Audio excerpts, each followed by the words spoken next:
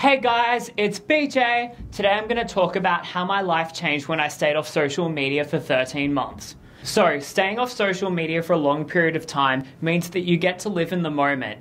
I was chatting to a girl in her early 20s a couple of months ago, and she was telling me how she went to the beach with a friend, and her friend took over 150 photos.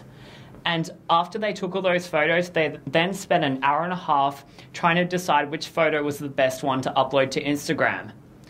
They eventually uploaded a photo, but 20 minutes later they deleted it because they felt like that photo wasn't good enough. So, instead of going home after a long day at the beach and thinking about how much fun they had, they were thinking about how bad they looked in those photos. When you're not on social media and you're not posting things to make other people think favorably of you, you just enjoy the moment and it's bloody awesome.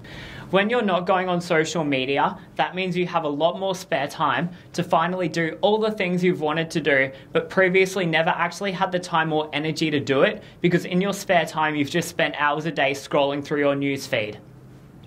I want all my followers to pick up new hobbies. For example, I've recently started taking Mandarin lessons. So in my spare time, instead of scrolling through my newsfeed, I'm just going to study Mandarin. When you stay off social media for a long period of time, you start to think much more intelligent thoughts. For example, I was no longer seeing photos of avocado on toast or heavily photoshopped selfies. Instead, I was reading the biographies of highly successful public figures.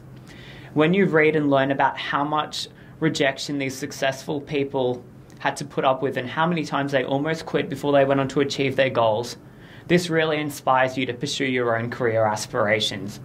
It's a much more healthier alternative to the fake, pretentious, and attention-seeking behavior that you see on social media in your newsfeed.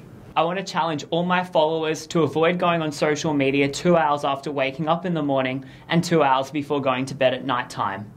Instead, when you start the day, I want you to get out there, do something productive, do some exercise, write a list of all the things you have to do throughout the day, or cook a meal, or spend time with your pets. Just do anything that doesn't involve going on social media.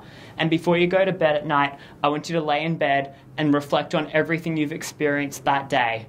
As a result of this, when you have more time to reflect on everything that happens throughout the day, you have a better understanding of how you feel about everything that's going on in your life. You consequently know how to problem solve better, and you have a better understanding of what you want to do with your life and what you have to do in order to achieve those goals. You become much more strategic in your planning, and it's awesome.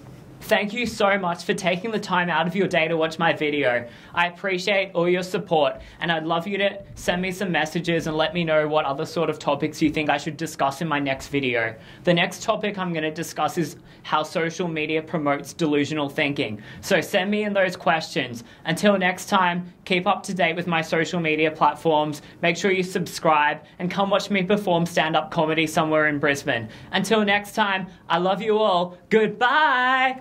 Ilya Trilly!